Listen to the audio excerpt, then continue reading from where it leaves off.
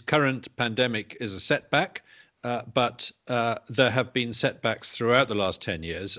I've been going around talking about rational optimism for 10 years now, and every year there has been a reason for people to say, well, you surely can't still be an optimist because of the euro crisis, because of the war in Ukraine, because of the war in Syria, whatever the crisis of the day is. And those are serious crises, as is this one.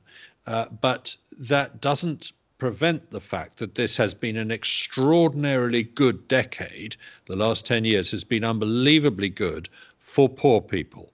It's not been quite so good for rich people, but that's the right way around. We'd rather it was good for poor people than rich people, I think.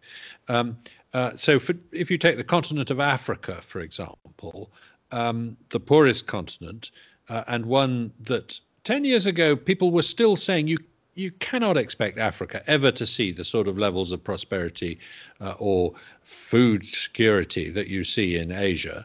Well, actually, you are now seeing that. You're seeing incomes double in 10 years in some countries. You're seeing warfare become much less common throughout the continent of Africa. You're seeing malaria mortality rates down by almost a half since they've halved since the beginning of the century, but they've continued downwards at that rate in the last 10 years.